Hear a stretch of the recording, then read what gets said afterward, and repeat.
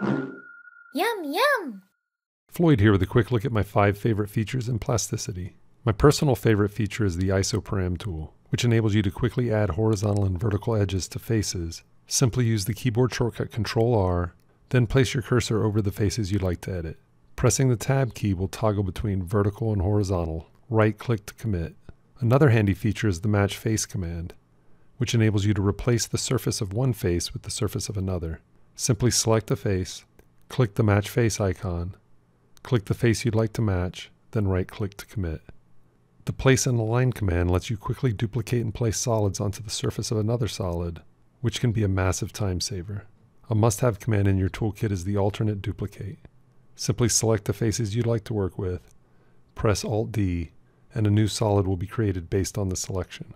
New to my list of favorites is the Raise Degree command, which converts a planar surface to a spline surface.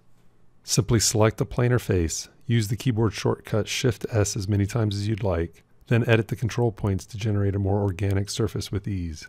Experiment with these amazing tools and see how they can help you improve asset creation and Plasticity. I'd love to hear what some of your favorite Plasticity features are, so drop a comment and let me know. Oh, look at the time.